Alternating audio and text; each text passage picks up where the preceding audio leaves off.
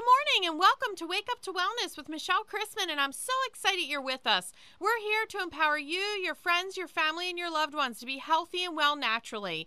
And the one thing that I absolutely love about health is that we were made to function at a high level of health and vitality. Your body was made to be the best you ever.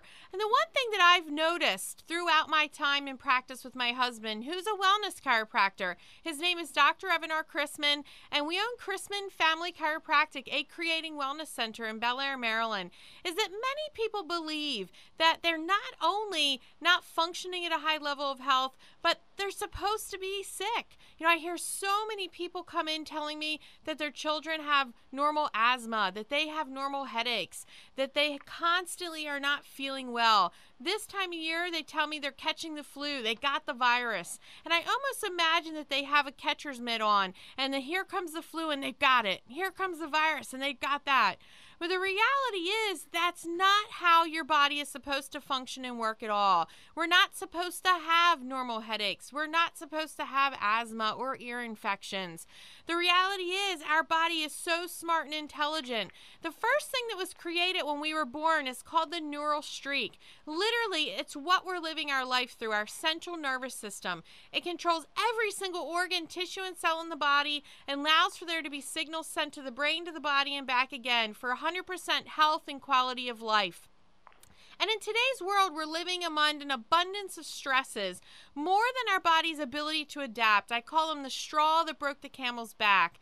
And they're broken down into three categories: physical, chemical, and emotional. And I ask you to start to think about what stresses are going on in your life, and how can you not only improve your health and function at a high level the way we were supposed to, but what might be missing in your life.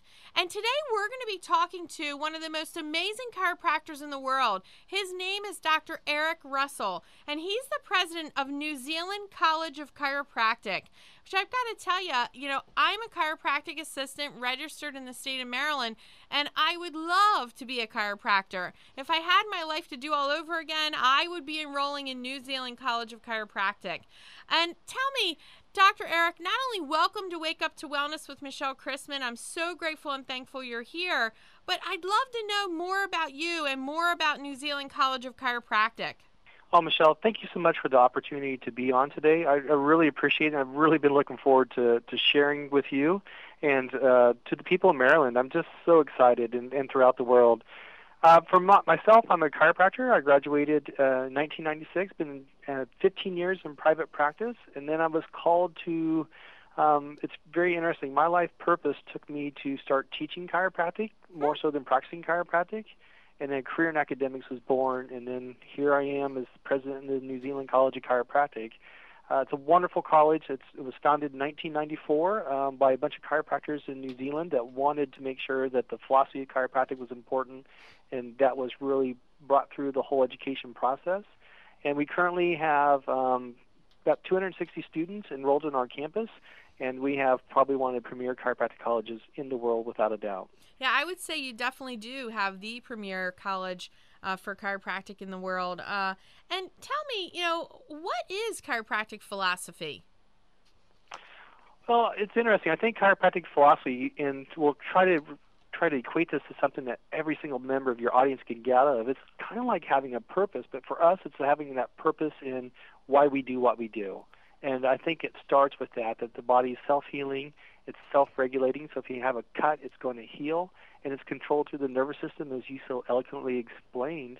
And if there's any interference to that nervous system, it can interfere with how well the body functions. It can have different effects that show up. So it always starts with the philosophy. It always starts with the fact that there is intelligence in the universe that basically I'm always amazed when I look at things in the universe about seasons, and there's patterns and gravity. There's always illustrations of organization and intelligence in the universe, and that works within every living thing, and that's where we start, and that's what we kind of honor within chiropractic. So that's kind of chiropractic philosophy in a nutshell, but it's also about having an understanding of your purpose, of the why you're a chiropractor, or a life purpose for a person that's not a chiropractor, that's so vitally important to your success and overall happiness and well-being.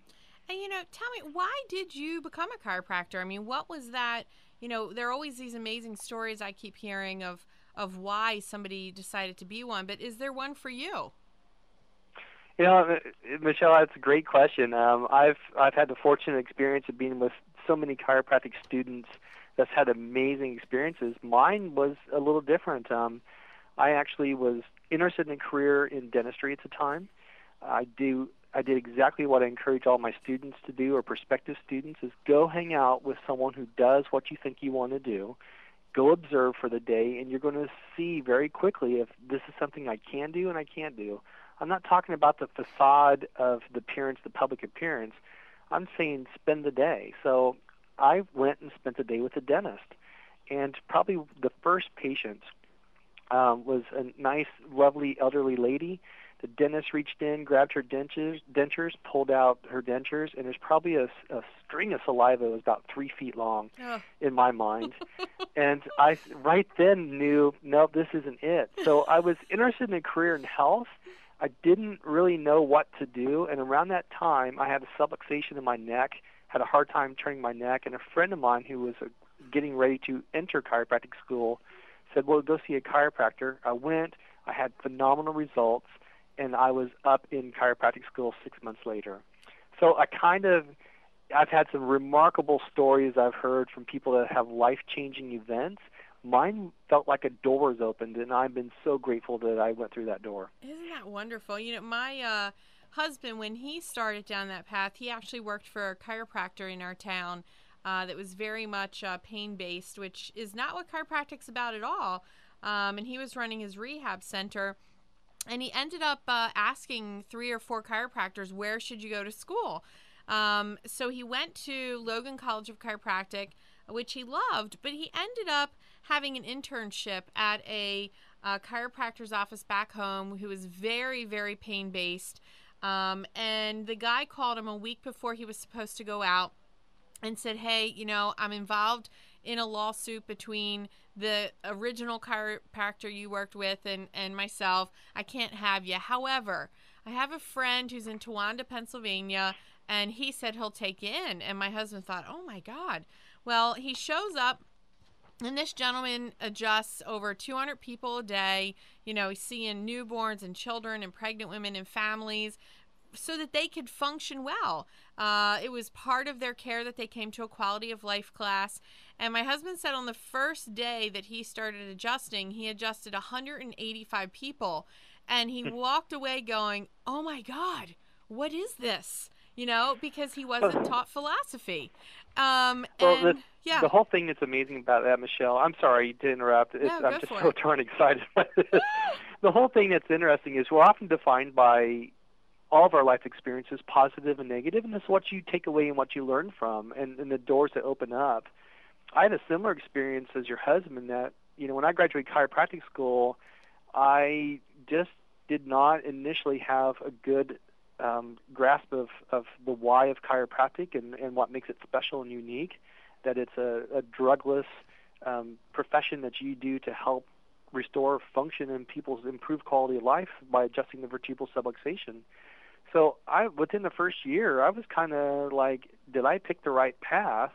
And it wasn't until I got around people that were positive, all the positive chiropractors, the ones that were making the biggest difference in their communities and were being leaders in their community and the profession, were those that were fired up about what they do, and they were the ones that were in love with the philosophy of chiropractic. And that's what started my journey to study it. Yeah. Very similar path. It's amazing. And my entering chiropractic, which was so interesting, my dad has a tractor store, and I grew up selling tractors. I never took a lunch, and at the time I was dating my husband, and he said, I want you to come and have lunch with me. And I thought, lunch? I'm supposed to be working. But I went in, and I saw this little girl came in to see him. She was 3 years old. She's dragging an oxygen tank that was almost as big as her, had a face mask on. You could see the veins in her face. And the medical doctors told her parents she was never going to get well. She'd always have that tank, would always have the feeding tube, was never going to grow. And I watched within a month and a half. I kept showing up for lunch, which was totally not like me. I watched her get off the oxygen tank, get off the face mask. I watched the green veins totally disappear and this beautiful face return. And I've been grateful and thankful over the last, 15 years. I've watched this little girl grow. She's almost as tall as me. Her feeding tube is gone, and she has her own adjusting table in her home. And why is Wow. that? Because her family understands how vital it is for that power of that chiropractic adjustment to occur, so her body can function at a high level, so she gets to be well. And I got to tell you, I've been fired up ever since. And I understand how vitally important it is for not only my husband to be the person he is and go through those doors, for you to be who you are, but now we're talking about New Zealand Chiropractic College. I know that you guys are not only opening doors while they're in college and teaching them what the philosophy is and how vital chiropractic is for life. Arnold Schwarzenegger said one day that chiropractic is a necessity, and many people think chiropractic's an option.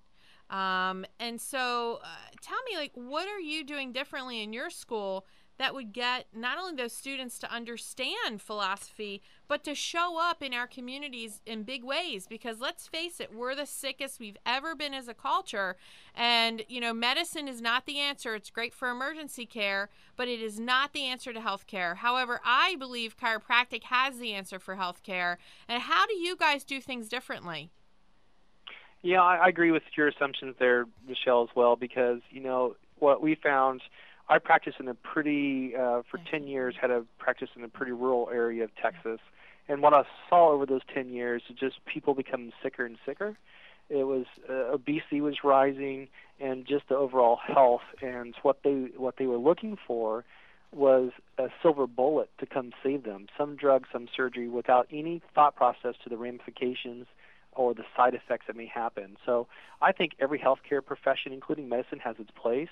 Chiropractic's best function is every day for people that helps prevent, for basically not prevent, for optimal expression, so therefore they don't need as many drugs or surgeries. And if we can prolong that quality of life where they're really vibrant and happy in wellness, that's a fantastic win. And I think that's the niche for chiropractic. It's all about improving quality of life through the full expression of the nervous system. What we do at the New Zealand College of Chiropractic is it's something simple. I would encourage everyone to do it, but start with the end in mind. So my thought process was, what does an ideal graduate look like when they cross that stage? And there's 4 key components that I think is vital for a graduate to be successful. The first one is they must have a great understanding of philosophy. And we kind of talked on that a little bit, but it's understanding of the why of chiropractic. And if you do that, when you wake up, you're inspired, you're ready to go make a difference in the world because you have full confidence and understanding of all the benefits that you can have underneath chiropractic care. I also incorporate into that philosophy a little talk about a life's purpose. One of the biggest things for me was I had a great practice, but I was really called to teach chiropractic to students. And the reason why is I had an impact of 1,000 people in my community, or more so. As a town of 8,000, I had and quite a few underneath care. But when I go to chiropractic college and start teaching the future generation of chiropractors, I had a much bigger influence because I wanted to show them this is how to be successful. This is how to maintain that enthusiasm in your practice. This is how to be the best chiropractor that you can be. So then they're better chiropractors when they graduate than I was when I graduated. So having a great understanding of the why of chiropractic and your life purpose is important.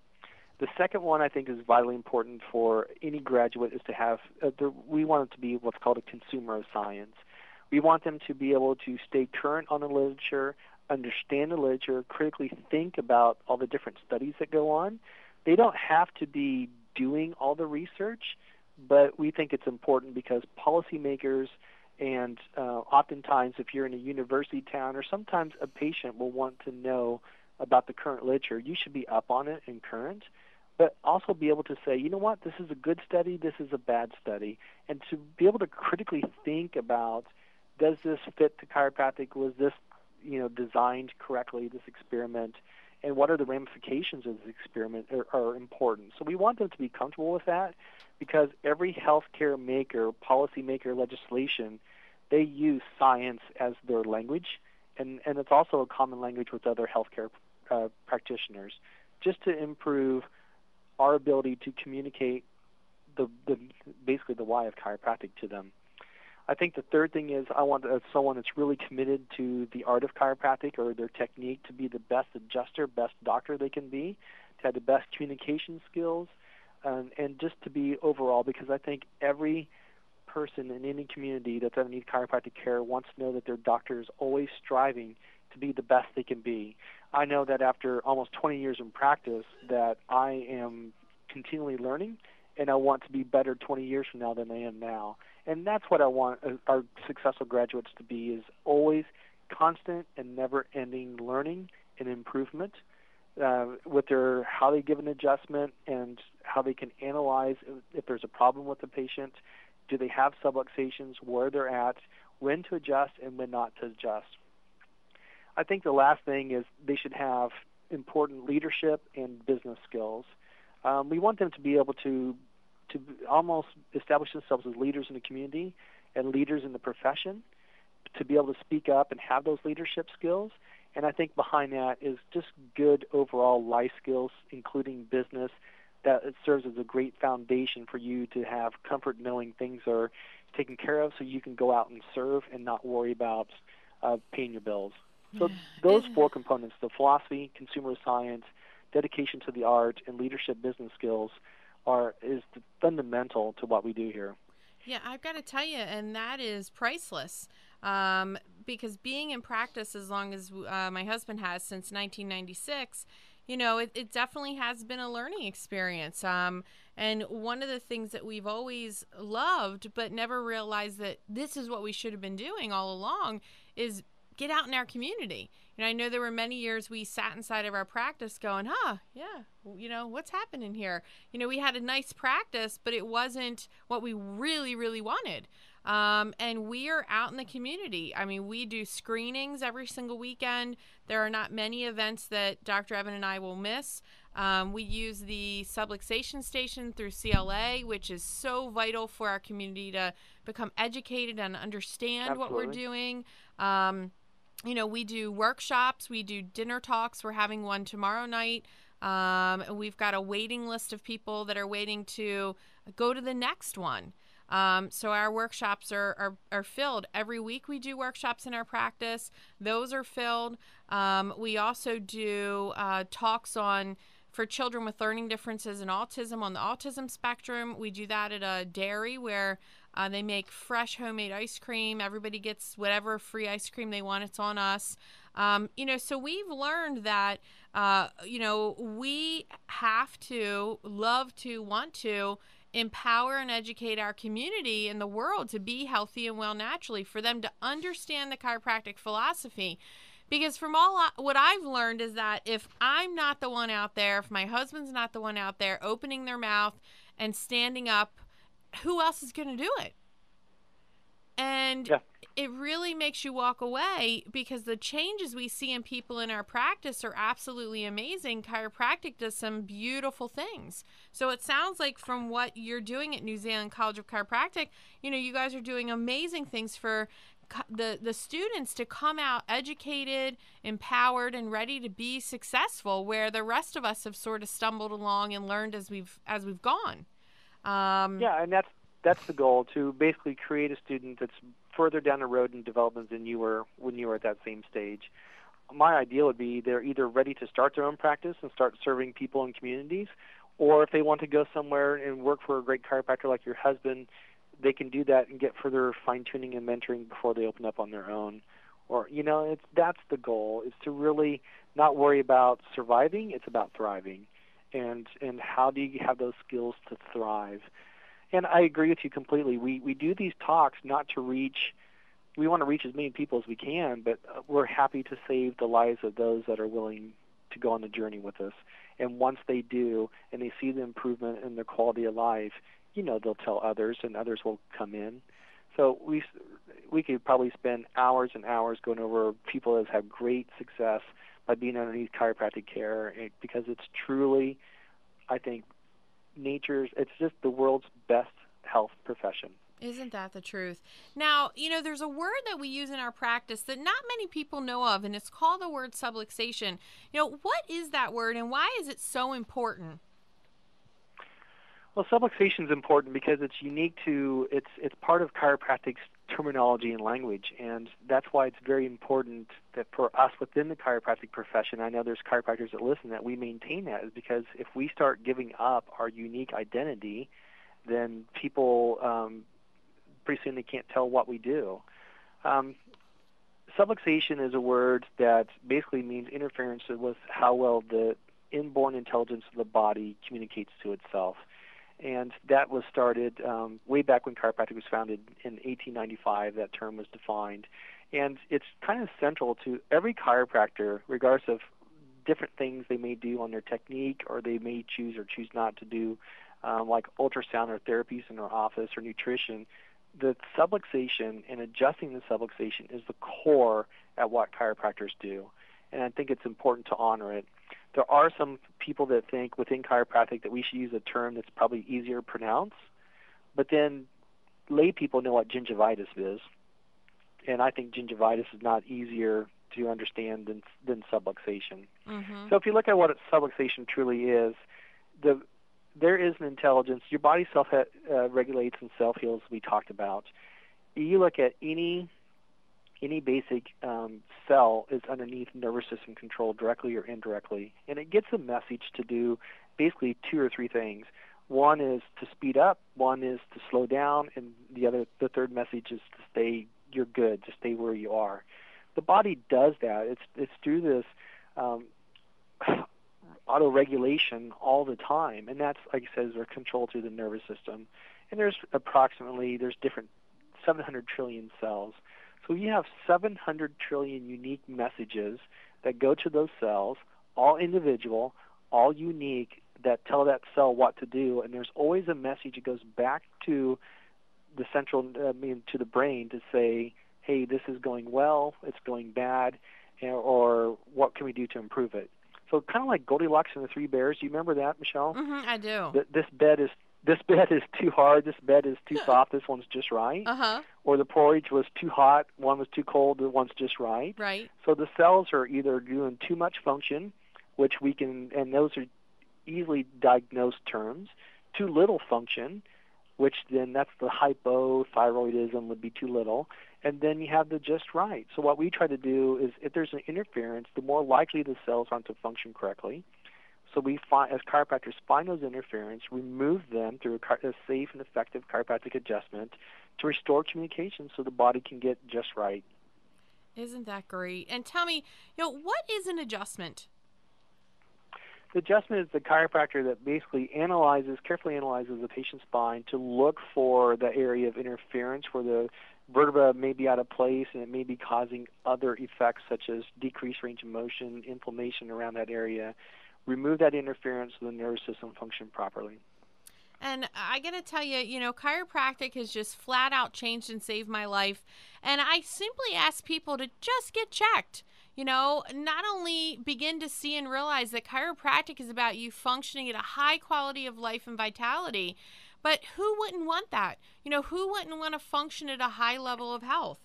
And many people in today's age, they get caught up in how they feel. The pharmaceutical companies are spending an estimated $65 million a day on teaching us that if we feel good, we're well, and if we feel bad, we're sick. The reality is that is not how the body functions or works at all. So tell me, if somebody were to be having a child that has asthma, why would they come into a chiropractor's office first? Well, 5 to 8% of your nervous system is sensory, which is feeling. So most people base their health off of how well they feel, which is only, as we just talked about, 5% or 8% of the information. So I don't think anybody would, if I only listened to my wife 5 to 8% of the time, I'd be in trouble. My so husband too. Absolutely, you want to make sure that we look at all the areas that the nervous system functions in, not just the pain-based one, because in my chiropractic practice experience, I had people that were, let's say, riding a horse, fell off a horse at age 18, they knocked themselves out.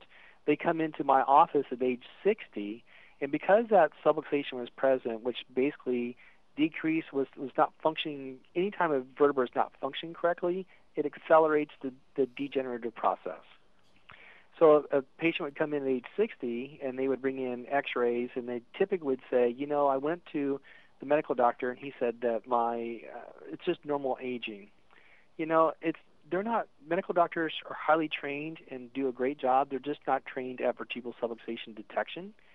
So my answer to that patient would always be, well, look, there's seven bones in your neck here. Are they all decayed the same way? And they would say, no, just this one area here. I'm like, yeah, but aren't they all the same age? And that was usually enough to make them think, oh. I said, because what we have here is decreased function accelerates the decay process.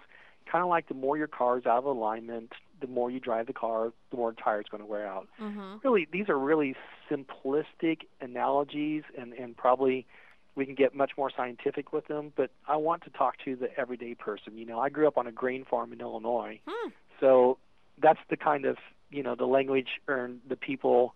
I can ramp it up if it's a PhD person in my office, or we can go down to the everyday, people that just need to understand what chiropractic is better. So that's what I look for, is how to, take those people, and then typically the common sense question next is, if you would have come in 20 years ago, do you think it would have been as bad? No. I said that's why it's important to get checked regularly, because it really helps improve that function throughout. Isn't that the truth? And tell me, our final thoughts, in less than a minute, what's the biggest lesson you've learned? I mean, if there was a big takeaway for you right now as to chiropractic, how it's improved your life, what is it? It's find out what your life's passion is, get as good as you can around that skill, and just be the best you can be and enjoy it. I love it. I love it. And that's so simple. And I've got to tell you, I'm so grateful and thankful that you not only joined us today, but were a part of our life, for the last 30 minutes. You are such a smart and intelligent person, and New Zealand College of Chiropractic is so fortunate to have you at their helm. As I said, if I were younger, if I were prior to meeting my husband, I would be coming down there to go to school and to become a chiropractor myself. My husband oftentimes, I'll say to him, God, I wish I were a chiropractor. And he says, but you have a better ability to educate and empower people to be healthy and well through chiropractic. All you need is that voice and that understanding of the philosophy and what chiropractic is. And so I'm grateful and thankful for all that you do. And I'd love to have you back on in the future. And Dr. Eric, thank you so much. Oh, Michelle, thank you. You're making a huge difference in the world, and I appreciate it very much. Oh, you are welcome.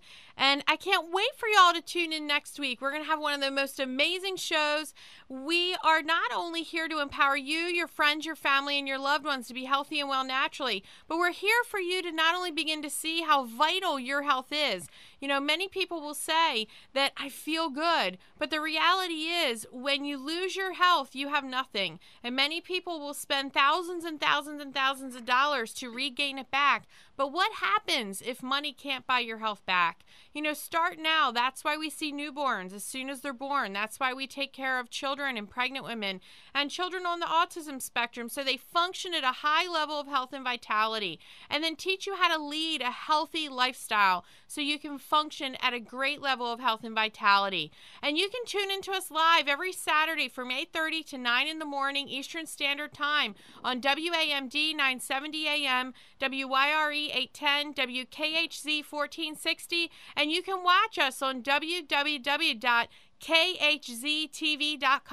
Again, thanks for listening. Have a great day, and wake up to wellness with Michelle Christman every Saturday. Enjoy your health.